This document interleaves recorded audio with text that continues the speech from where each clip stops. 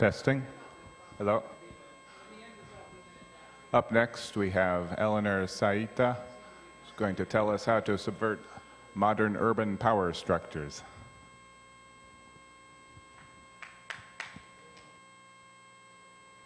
All right, I guess we're starting with a pretty small crowd today. We'll see if more people filter in. Anyway, I'm going to talk about what individuals can do to and for the cities that they live in a pretty direct way. So we're an urban species. As of the middle of last year, or middle of 2008, more than half of all people live in cities, which is kind of interesting, really. Cities are power structures. They are huge conglomerations of wealth. They embed themselves and reproduce the socioeconomic hierarchies of the societies that create them and that they comprise. A city controls what we can do and tells us what to desire and tells us what actions we can and cannot take in interesting ways. The postmodern city of modern capitalism changes us a lot of the times in ways that we don't like. We can find a lot of really good things in cities, but we can, community, culture, friends, resources, all of that kind of stuff. But we also can see this sort of totalizing schema of consumption that, you're driven to consume and buy and that kind of thing. Social alienation, this sort of hyper-normativity and disengagement from the people around you, which, maybe aren't things that we necessarily want in our lives. As individual citizens and residents of cities, we often think of ourselves as not really having that much control over the environments that we exist in. Cities, as reproductions of power structures, are often kind of hostile to the ways that we might want to change them. But within the hacker culture, we know how to change systems, and cities are basically systems. So there's no reason why we should be disempowered in that kind of way. This talk is intended for people who, whether or not they're members of the hacker culture, are interested in improving the places where they live in a pretty direct way. We're going to look at a set of ways to understand how the changes that you make can affect the city that you live in. We're going to look at the kinds of power structures and the external forces that change the shape of cities. And we're going to then look at how we might react to those power structures and actually act on those cities, followed up by a bunch of examples of ways that people are doing this kind of work right now. Given the nature of cities as embodiments of power structures, it should be pretty obvious that you can't really have an apolitical urbanism. The left and the right view these sort of power structures in very different ways, and the tools that we use to understand cities, sociology, history, geography, economics, are all not neutral. They all have inherently political viewpoints. So this talk, therefore, obviously comes with a kind of a specific political understanding. As we explore the city and our responses to it, we're interested in quality of life for all citizens in that city, not just for some specific class or category or that kind of thing. And we're interested in a specific kind of quality of life. We're not talking about this kind of traditional efficiency-based urban planning, but a more human quality of life. Is the city alive? And not, do the people enjoy it? And not in like the sort of shallow, consumptive Dubai hedonism kind of way, but in, in the deeper way, the sort of quiet pleasure of time well lived. These are the kinds of questions which we can find interesting, but they're in a lot of ways directly opposed to the mindset of urban planning based on the maximization of extracted value and the efficient conduction of business. This puts us kind of necessarily in opposition to a lot of the core processes of capitalism. Acting as individuals instead of through commercially entrenched governance also takes a political stand. Traditional civic engagement is useful and interesting and important, but we're kind of looking to poke cities in the ribs and make them squawk and see what happens. So architects and urban planners have a bunch of different systems that they use to represent how they see cities. These traditional constructings tend to provide a kind of inhuman view of space. They're not intended to measure the kinds of structures and capabilities that we're interested in here. So, they need theoretically objective tools that they can use as statistical measures of what's going on in cities, and that's great, but that's not what we want. So we're going to look at a few different schema which are more useful and more appropriate concepts for examining how we can interact with the world around us and how specific interventions can change those interactions. If we have to, or if we want to intervene in a city, we need to understand what our intervention is going to do, whether or not it's going to change the city in a positive way. And these tools can help give us that understanding. So the city that you live in is not the same as the concrete factual city, if there is such a thing. It's not the city that's outlined on the map, which is also not the real city. You deal with some small corner of the city, and so does everyone else. In New York, I have the apartment that I live in, I have the coffee shops that I work in, the hackerspace that I go make things at, the office that I spend time in, that kind of stuff. That's one facet of the city, and everyone else has a slightly different facet of the city, and they miss just as many facets as I do.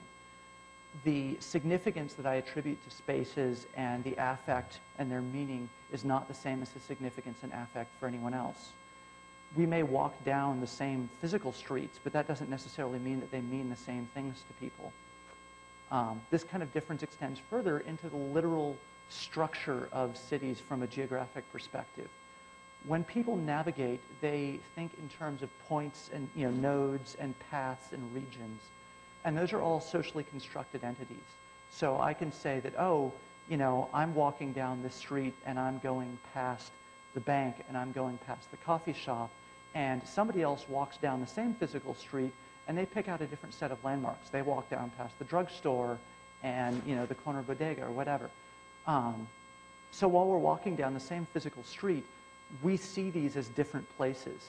I have in my head, oh yeah, this street connects to that street, and somebody else remembers a different set of street connections. And for me, that other path might as well not exist, because when I'm planning how I walk through the city, I don't see that path. So our cities can literally have completely different shapes, which is kind of interesting, because that's a purely cultural process to generate those constructions of how people understand the city. There's a concept called an imaginary, which is some culture, some subgroups understanding of what the city is. And an imaginary in a lot of ways is a city. It's a culturally produced object that is shared. It's produced when people have experiences in the city and talk about them to each other, to other people. Cities are produced not just by concrete and not just by the experience of living, but by music and writing and movies and conversation and all of these kinds of shared things that build up this sort of unified imaginary of what some group of people think about the place where they live.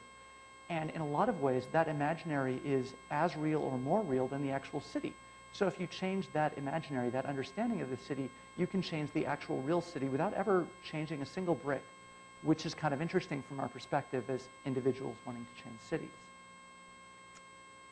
The notion of an affordance is a concept from industrial design, and it's how the properties of an object change how you can use it and how you think about using it. The classical example is door hardware.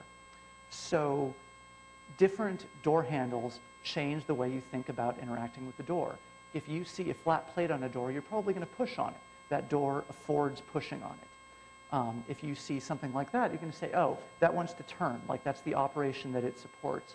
So therefore, turning on it, and then from the shape of the door jamb, that tells you, oh, I need to pull out on this door to open it. So this is very, this is the kind of very low-level messages that objects communicate to us. There's a concept of an affordance mismatch, which is when an object affords certain actions, but those aren't the actions that actually make it work. So for instance, this door, that kind of looks a lot like a push plate, and it's the same on both sides. So what do you do there? You don't actually know how to interact with that door until you read the sign. That sign is an indicator that there's some affordance mismatch in this door, because you can't just interact with it without having to read a sign. There's another kind of affordance mismatch, which is say, okay, well, let's say I want to shut that door and get some privacy. That's not really going to work. It's a glass door. So this is a kind of an interesting concept, and you can apply this to the design of things larger than like the industrial object scale, you can apply it to cities. And you come up with the idea of an affordance for living. How the real or perceived properties of an object affect the way you can live with it and around it in this kind of fully contextual sense. If you have a bench on a city street, it has one immediate, obvious affordance, sitting on it. You can build a bench that's more or less comfortable, more or less durable, uses less material, etc. That's still kind of in the range of industrial design. To move beyond industrial design, you have to look at the way people may want to use that bench. In especially beneficent cases on the street, you get a bench with a shelter on it. But a lot of the time, that bench isn't actually very friendly to its users. It may not be a bench that you certainly probably can't lay down on it on your average city bench.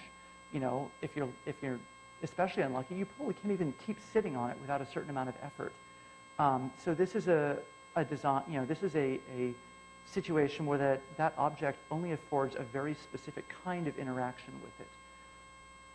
We can expand that set of affordances and look at how that changes the way people can interact with that. For instance, what if you'd like to sit on the bench in the sunshine and eat your lunch?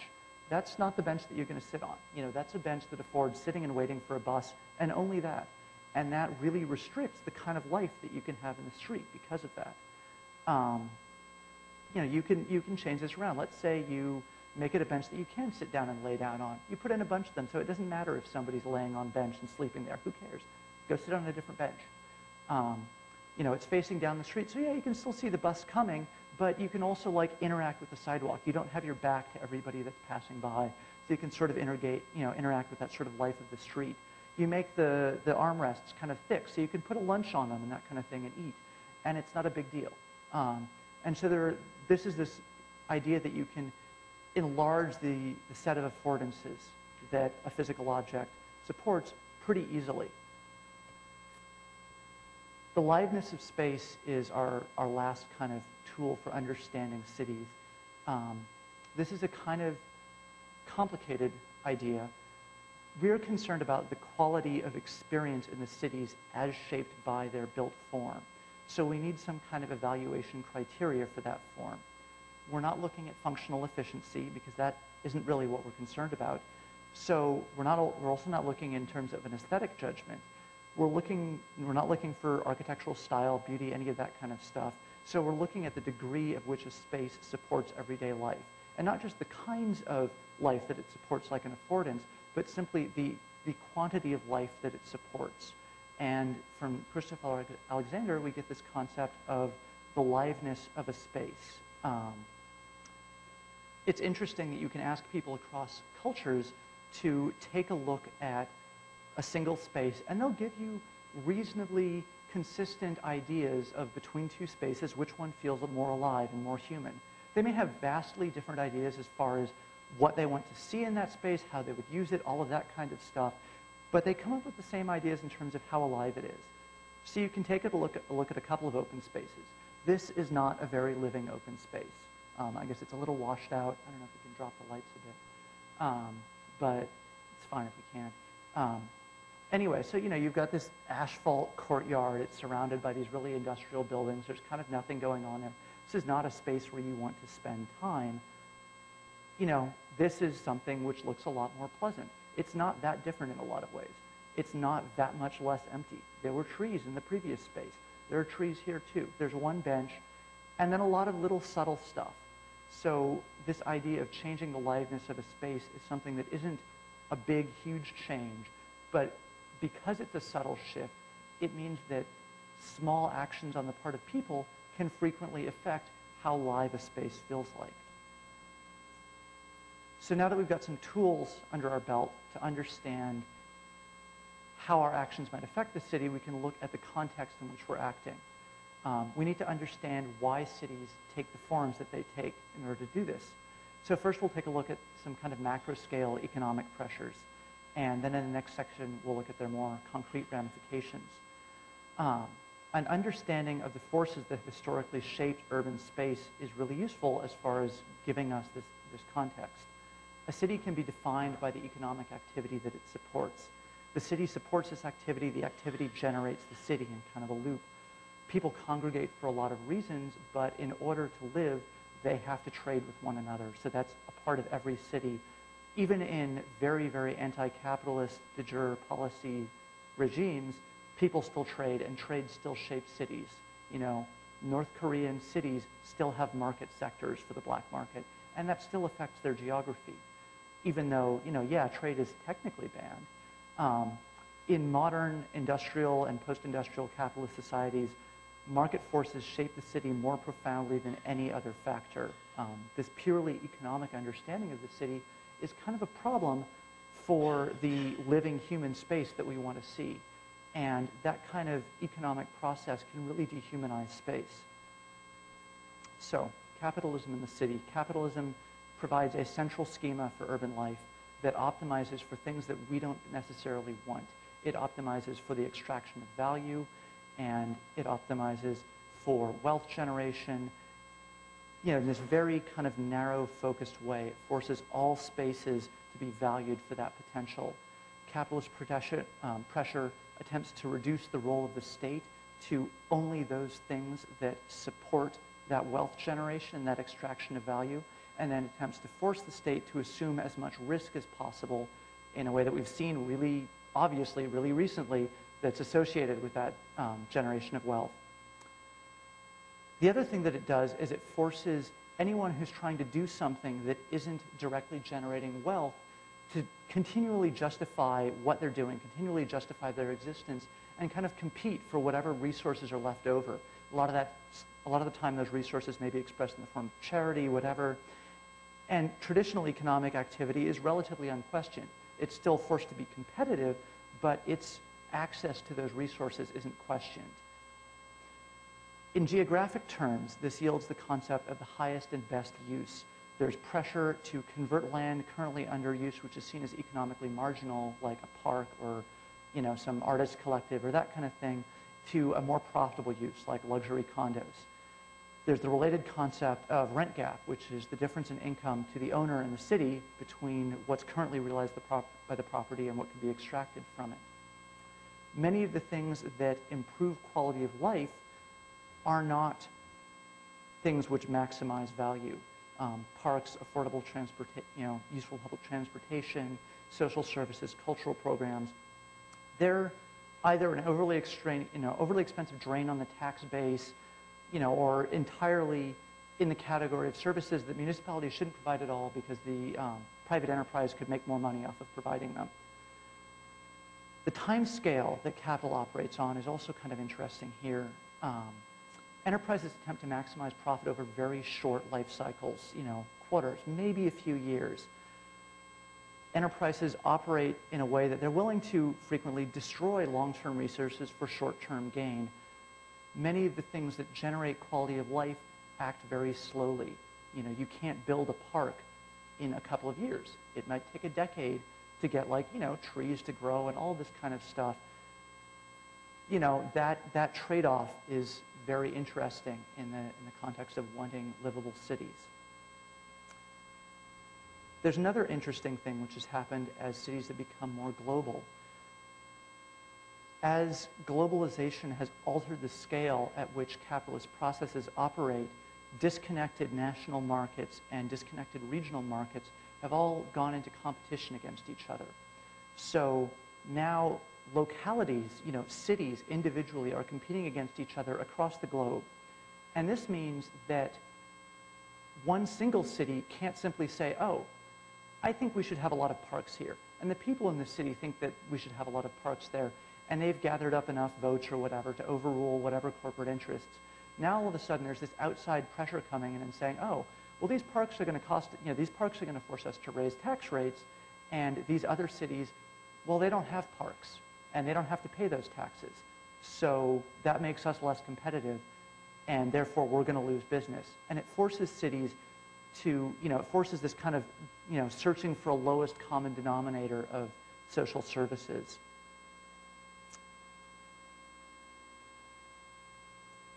The end result of a capitalist economy is the concentration of wealth in an increasingly small owning class.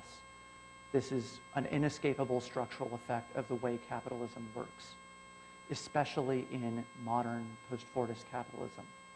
This causes a couple of problems, which are pretty closely related. The first is that the working class isn't necessarily so happy about this. So the state and capital have to control the working class in order to get them to keep kind of going along with this whole game wherein they get things taken from them and given to other people. And then they have to do something with all of that money.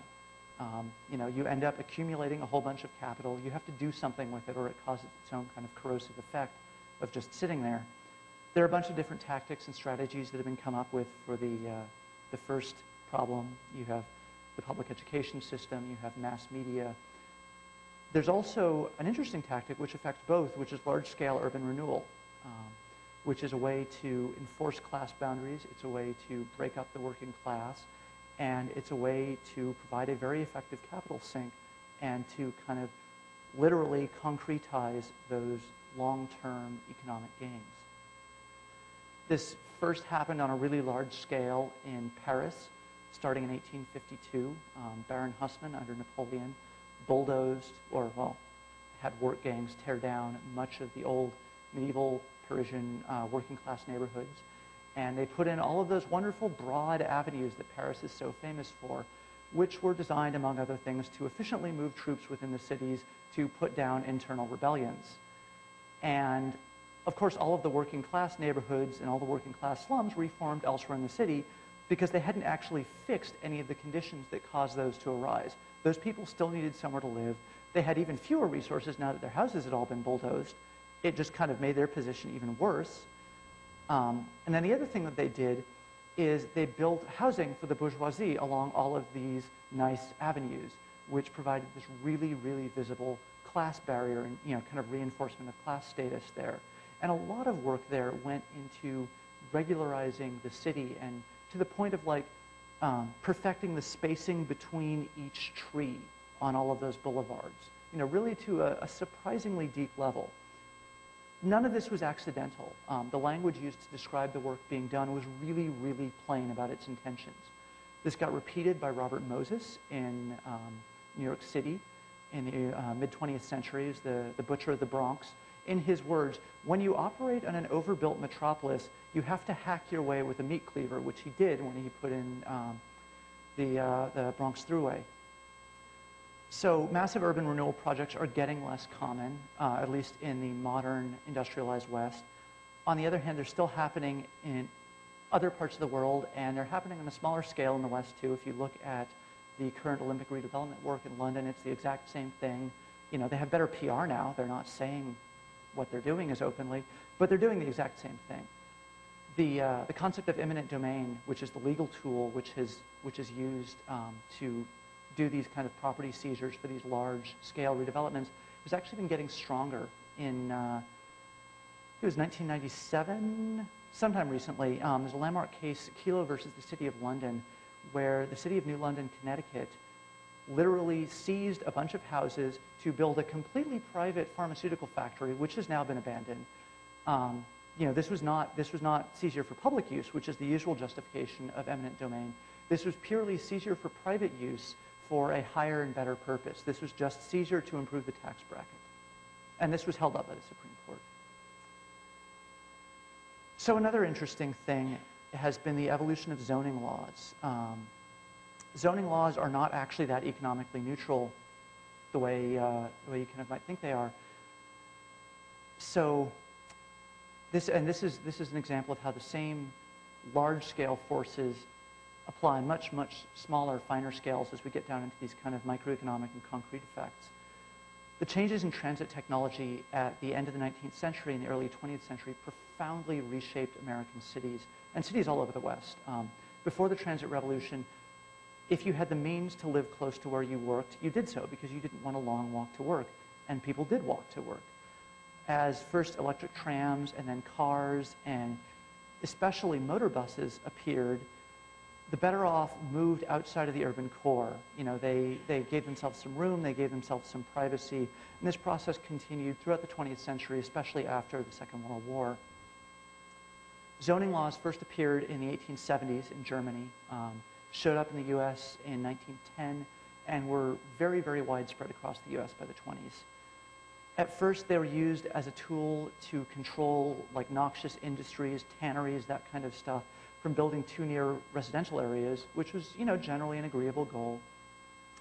As new building technologies allowed people to build much higher and that kind of thing, they started being used to regulate how building was used, not just the use of those buildings. And as new transit technologies came in, they were also used to shape the city and kind of compartmentalize activities. This is where you started getting the first idea of residential districts versus, the places where people worked. The industrial districts had been around for a long time. So there had previously been a set of nuisance laws which were used, but the nuisance laws started breaking down with the car because the nuisance laws were designed to deal with things which were actually nuisances. And what zoning laws were doing, among other things, was controlling social class and where people of different social classes lived. So you end up with suburban areas where you can only live if you have a private automobile, not somewhere where you can live, they kind of gating off the effects between the areas that were serviced by the public transit lines and the tram lines and that kind of thing, and the motor buses, and the areas, in the richer areas. So this really introduced a whole new kind of class segregation to American cities that really wasn't there before. One of the other interesting effects of zoning laws, and one of the primary drivers of their popularity from the developers as much as the landowners, was the use of zoning laws to maintain the value of housing investments over time. As developers built these new suburbs, they were trying to convince people to put almost all of their income into a single undiversified investment. And so they had to prove to people that, hey, this is still going to be worth something in 40 years. So they created zoning laws to say, no, the poor people won't ever be able to move into this town, and like that street isn't zoned for a transit line, so there'll never be a transit right-of-way put down that street, so you know that your house is still going to be worth something because the riffraff won't come in on the tram. This split between actions in support of the public good and actions in support of class and capital values defines a lot of the history of zoning laws. It's occasionally been a tool of the progressive left and has been used in support of integration and that kind of thing, but it's much more frequently been a right-wing tool of socioeconomic control. Nuisance laws were really sufficient for most of what the progressive left cared about for zoning laws. Specific tools for class segregation in zoning have included things like minimum lot sizes and minimum house sizes, so that no, you can't build less than a 3,000 square foot house on this lot, so you can't build cheap houses here.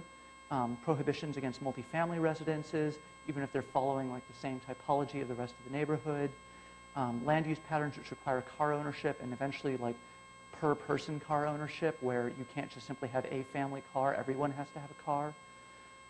Prohibition on live-work land use, even where commercial use isn't going to be disruptive. Like, a little corner store is not disruptive in the middle of a commercial neighborhood. This is very different from like a big office, which is bringing a whole bunch of people in. Another thing which is kind of interesting is that zoning districts operate along the lines with all of the other administrative districts. So you have zoning districts and school districts lined up. And as schools became desegregated, zoning law was a way to keep them artificially segregated. So if you have a zoning region which says that no, in the region of this school district, you can only build these very expensive houses, and that lines up with the school district, well, gee, assuming that you still have racial divides which largely mirror class divides, you're going to end up with a very racially divided school district, pretty obviously, but you never have to explicitly segregate that school. And yeah, there may end up being one or two people who are kind of crossing that line, but you can enforce that line socially pretty easily at that point. As recently as 2006 in the US, the state has actually forced families with unmarried partners out of houses they owned for violating zoning laws against multiple adults sharing a residence. So this kind of thing isn't just historical, it's still happening today pretty actively.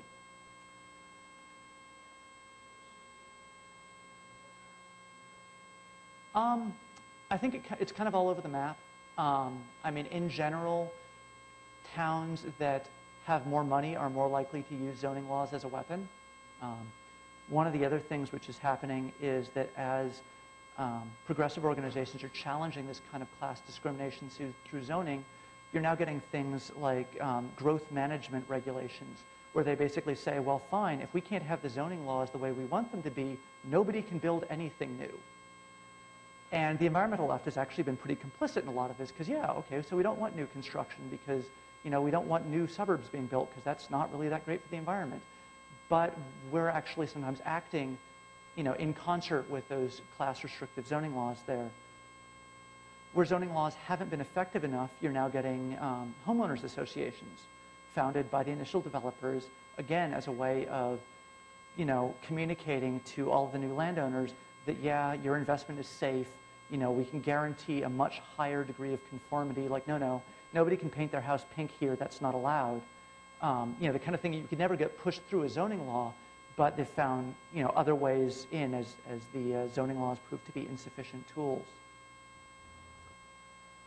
So when you have legal structures which are intended to mirror and support class and social structures, one of the things that you frequently get are exceptions and a process of like, oh yeah, you have enough money, you're somebody we like in some way or another, so therefore we're going to kind of, you know, let you get by this rule. And that concept is built into zoning laws. There's the concept of a variance.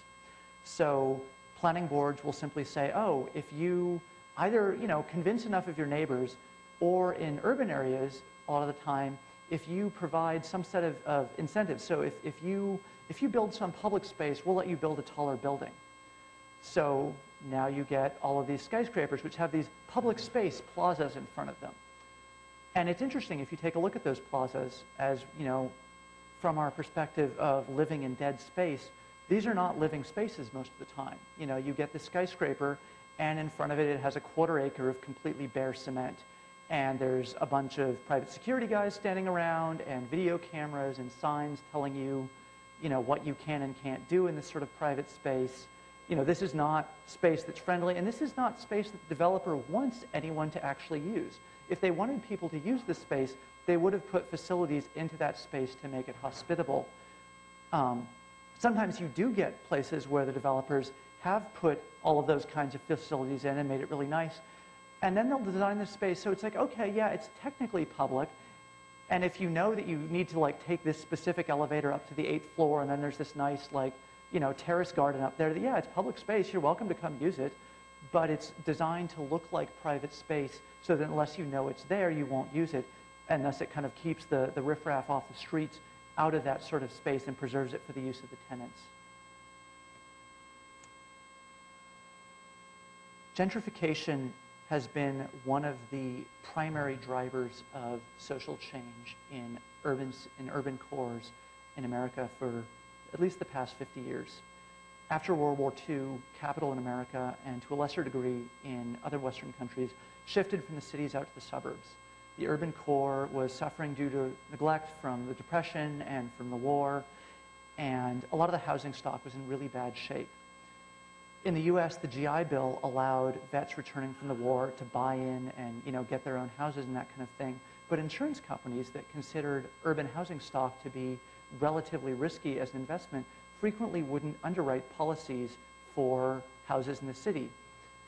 The urban cores were also still designed around the streetcar, and it was hard to change those around to accommodate the whole new love affair with the automobile.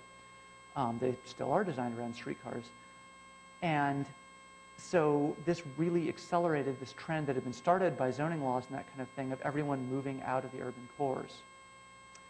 Once all the capital and all of the inhabitants who didn't have any other choice were outside of the downtown cores, then all of those urban centers became exactly as undesirable as they'd been made out to be. In the 50s and the 60s, you ended up with a counterculture movement moving into this vacuum. In the cities, they found cheap space, which allowed the kind of freedom that they couldn't have in these suburbs, which were explicitly designed to be very conformist. So, you know, and okay, so they didn't have the services, they didn't have the stability, they didn't have other things, but they were, you know, they were willing to tolerate that lack in exchange for that freedom. So they found the kind of affordances, you know, for the lives they wanted to live. So sometimes they take over abandoned properties, but a lot of the time they did displace existing residents. As new businesses moved in to serve this new clientele, they frequently displaced existing businesses, especially as these people started moving in larger and larger numbers. And eventually somebody said, hey, gee, that little downtown neighborhood, that's actually kind of a cool place. And so the next wave of people with slightly more money moves in.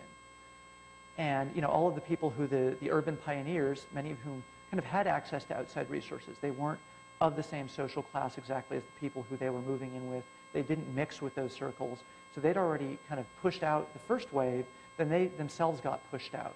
And this process, repeated and repeated and repeated. And they move on to the next, underprivileged neighborhood, whatever. So this example is prototypical in the US. It's occurred all over the place. And this is actually a process that has been occurring for a long, long time. This is not unique with modern society. This has been happening at least since the 1700s. Vienna, after the First World War, is a particularly interesting example of this sort of thing because of the city government's response. So Austria was being suddenly forced to compete on the world market, see this whole kind of idea of coercive efficiency, after the fall of the Ottoman Empire. And they had a really tight supply of housing in Vienna. In response, and there were very strict limits on what the larger Austrian government would let the Viennese government do. So in response, they enacted a payroll tax, and they bought a third of all property in the city, and they put up public housing, huge, huge number of public apartments. They were designed not just as low-income housing. They were class integrated, different sizes of apartments, all of that kind of stuff, and they were given away by a lottery in a socially equitable manner. This kind of large-scale response to gentrification, this kind of large-scale support of mixed-income housing is basically unthinkable in any modern city. It would never happen, which is kind of a problem for communities that want to resist this kind of gentrification, because without that sort of large-scale response, you're kind of in a tough way. Various tactics have been tried to oppose gentrification. Common ownership of property is basically the only thing that works. If you don't own property in common, then any given individual can be coerced out of like, oh, well, yeah, that's a nice that's a nice piece of land that you ended up owning through some lottery process or something, but, well, we'll give you a bunch of money for it, which, may still be much less than the fair market value, but especially when you're dealing with low-income housing, you don't necessarily need to give people fair market value to buy them out of their property.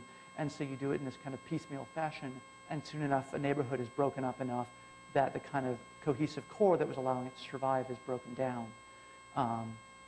The problem with collective ownership is that you need a lot of money to get it going, and you need a lot of money very quickly. This is one of the places where the time scale of capitalism really comes into effect. The real estate market moves really quickly. So if you suddenly realize that, oh, gee, there's like a dozen new condos going up because this neighborhood just got rezoned, yeah, good luck raising $50 million in 6 months to collectively buy all that property. It's not going to happen.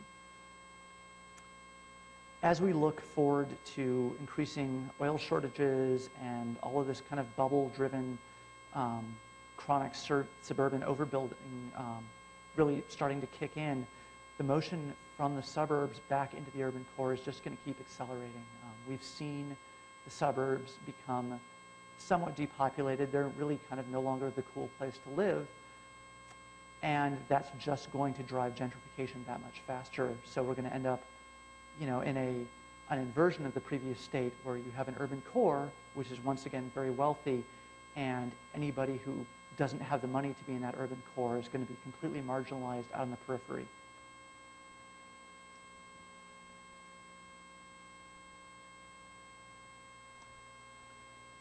In Renaissance Europe, the idea of the plaza was the kind of the heart of the city. In smaller cities, you have all of the main administrative buildings, the church, the market, all of the city's wealthiest homeowners, et cetera, all clustered around this one specific place. On a market day, it literally becomes the prime commercial space in the city. In larger cities, maybe you have like a few different squares, but there's still this kind of idea of the plaza as being the public space and where the social life in the city exists. They're also where culture is constructed because they're the main exchanges. They're where people meet. They're where people talk. They're where social interaction occurs, and they're where ideas are contested. This idea of the public didn't really occur in Europe until the Renaissance, because under the feudal structures of pre-Renaissance Europe, you didn't really have the idea of a nation. You had the idea of, this feudal structure with a specific person that who literally embodied the nation state. You couldn't have this concept of a public until the ruler was no longer literally embodying that state anymore. The public is in many ways a child of the bourgeoisie, because the rise of the merchant class was what allowed that idea of the public realm, of public debate, of that kind of thing to come up as the merchant class got enough power that you could have meaningful public debate, meaningful exchange of ideas, and as all the power structure wasn't following this strictly feudal hierarchy, which is kind of interesting because in a lot of ways the market economy is what's undermining the public now. So any space where you can't have divergent ideas, where the introduction of those ideas can be restricted in a blanket way, can't be considered a public, cannot be considered a public space. That's what defined public space. You don't necessarily have to tolerate like harassment, that kind of thing, but religious proselytization, yeah, that's very much part of the public.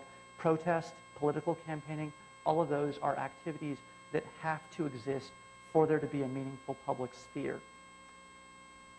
Access to public spaces has been historically restricted to a pretty small segment of the population. So it's not, it's not that the public space has become purely more restricted over time. Prior to the 19th and 20th centuries, women frequently had little or no access to public space, frequently even by law. Similar lines are drawn on race, ability, sexuality, all sorts of other identity categories. This contestation of public space on social category lines is one of the things that distorts that public space. In modern society, public space is theoretically defined as space where no one group has any greater access. However, the kind of social enforcement of access restrictions that's come about partially through capital and partially just through other existing social pressures makes this de facto not true. Many restrictions on the use of public space are only really enforced depending on the social group membership of the offender. If you see some rich white guy in a suit laying down and taking a nap on a bench in a park, yeah, the cops are probably going to leave him alone. If you see a poor person of color doing the same thing, yeah, they're probably going to get hassled. So, there are definitely questions about how public space gets to be, but there is still this concept of equal access, which is theoretically at least enshrined in law today. As the social center of the city, public spaces were really desirable frontage for retailers, especially those areas that are frequented by the upper classes, by the people who have money. So this creates, all of a sudden, this other axis of distortion where the mechanisms of social control are brought into play to ensure the economic fluidity of those public spaces, where you don't want anything going on in those public spaces. All the people who are fronting them, who may be paying for their upkeep, don't want anything going on in those public spaces that makes it harder to sell goods. In the early 17th century, you had the first private creation of public space, which wasn't really that long after the concept of the public. The Earl of Bedford built Covent Garden in London. The first large, truly private spaces mimicking the social function of public spaces were built during the 19th century. Suburbanization, though, was what really drove the explosion of private spaces that mirrored the affect of public spaces. Once you got the mall and once you had the automobile, so that you could say that no, only people who can afford a car can get to the mall and are thus welcome to inhabit its space, that was when the concept of this private public space really took off. And if you just look at the structure of a suburban mall, there's this moat of parking around it, enforcing that barrier. If you don't have a car, you literally have to walk across this like contested space where you're not really welcome. That space is not designed with convenient pedestrian walkways and that kind of thing. So once you have this concept of a private public space existing in suburbia, then it got brought back into the city. It got engineered into the urban core, and you get this entirely new basis for excluding categories of people in urban spaces. Since then, you've had new categories of these sort of semi-public, semi-private spaces where private entities are taking over some government functions. Metropolitan improvement districts, that kind of thing, are spaces which, yes, they may technically still be public streets, but they're starting to blur the lines more and more. You get open-air shopping malls where, okay, yes, I'm still walking down something which looks like a street. There isn't necessarily any indication that I'm not just walking on a public street, but you're not anymore. You're suddenly in very, very different legal terrain. And if you pull out a camera or a protest sign, you'll be informed of this fact very, very quickly. Advertising is further eroding this distinction between what is public space and what is private space. When you get advertising displayed on publicly owned buildings or on billboards that overlook public space, in a certain kind of way, you can no longer say that that space is public. It has this commercial interest intruding into it and shaping it.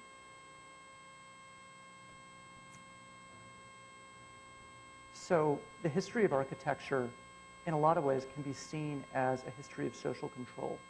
Whether you're looking at, the first kind of megalithic structures, ancient city walls, medieval ghettos, all of that kind of thing, a lot of it can be viewed pretty productively through a lens of fear and control, especially a lot of the elements that we've been talking about like zoning law and suburbanization and large-scale urban planning and that kind of thing. So there are a couple of specific elements that merit specific consideration here.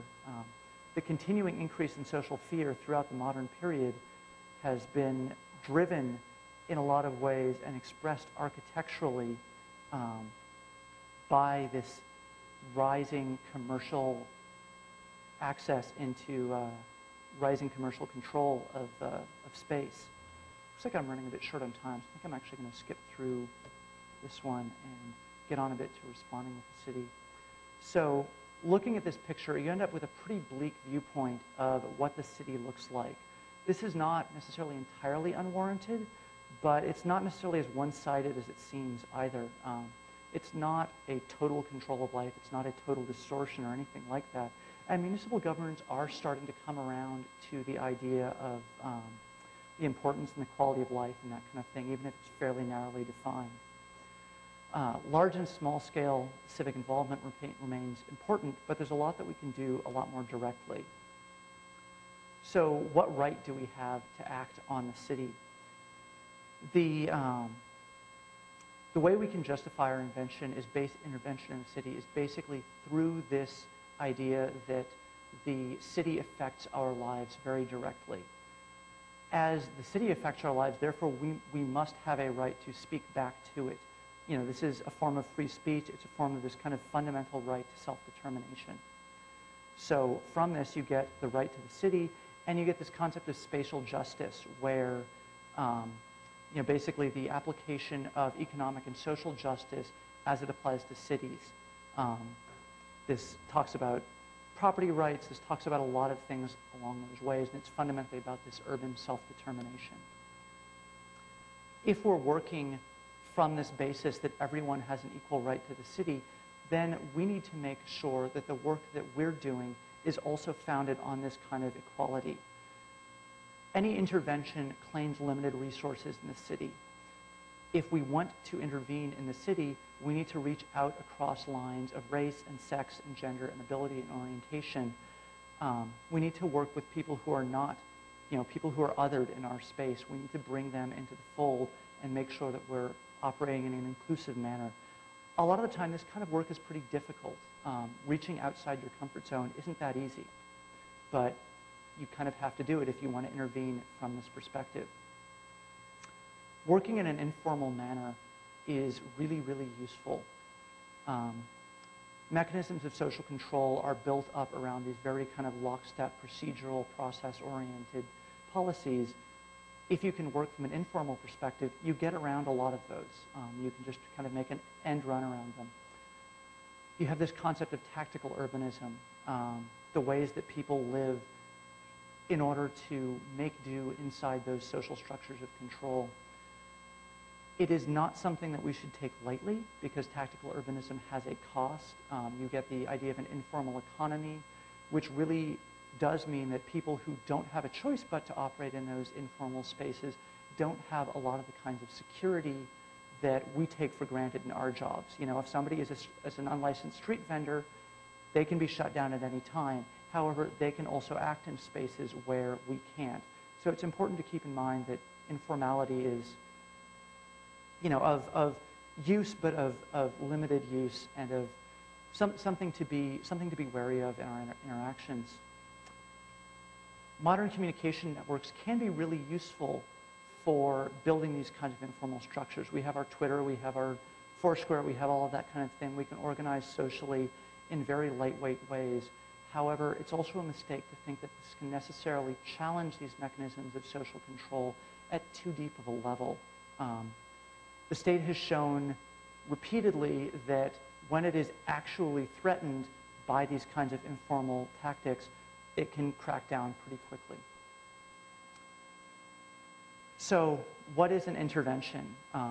If we want to intervene, we're looking at this kind of informal, intentional action that's changing some kind of space that we're inhabiting. There are limits as to what we can do with interventions. You know, a lot of the things that we want to challenge here are fundamentally social problems.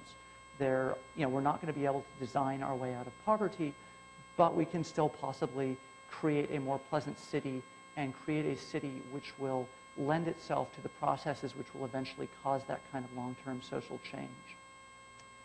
We can't necessarily look at the actions that have been successful in other places. Just because something worked in one city and in one context doesn't mean that it will necessarily work in our context, which is why we started with the first principles and these understandings of ways to evaluate the effect of an action on a city. One of the interesting things that we can look at for ways to create space and ways to change space is thinking of space as an event. Any space has a lifespan. If you have a market, if you have a building is built, it's used, it's torn down. So if we want to create spaces, we can create physical changes in the city, but act in a temporary way and create these temporary spaces that still have a lasting change on the city, a lasting effect on the city. We don't need to necessarily alter the concrete city. This concept of an imaginary means that we can play with the ideas that people have about the city and change them in these very lightweight, easy to alter ways. We don't need to shock people. We're not trying to force people out of the way that they're thinking about the city. We want to engage them. The idea of bringing people in, getting them to play, getting them to be emotionally involved in what we're doing. Some of the time when we're creating affordances or when we're altering the city, we don't necessarily want our alterations to be visible. While in a lot of these cases we do, the idea of an affordance can a lot of the time be much more useful when it's invisible. We also have this idea of a material hierarchy. If you want to change the city from building, a new building, that's really expensive. But there are a lot of cheaper, faster, easier ways to change cities. You can change a city with data, literally just change the imaginary. Just look at, telling people about new resources, getting people to communicate, getting people to think about the city differently. You can use light. Projected light can define a social space, can define an area very easily. You can use paint, graffiti, art, all of this kind of stuff can also get people to think about cities and get people to interact with cities differently in a very lightweight way. You can use fabric, you can do these kind of deployable structures that alter cities, again, without having to actually build something. And then if you have the money, if you have the resources, you can actually build something.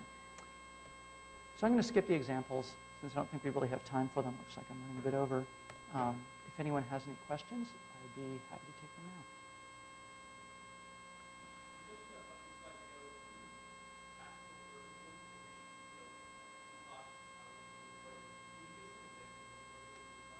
So one of the things that where that was coming from, so if you're in a position to create an event on the street and you're not going to get city permission, you're not going to get permission from, from any of the various bodies that, you're supposed to, yeah, a lot of the time you can probably get away with that. However, if you've gone and reached outside your community and you're bringing a whole bunch of different people in, some of those people may be in a lot more trouble than the average, white hipster, when the police get annoyed at a flash mob. And so that's something that it behooves us to be careful about when we're performing those kinds of actions. Thank you. It's a very interesting talk, but I'm afraid that's all we have time for now. All right.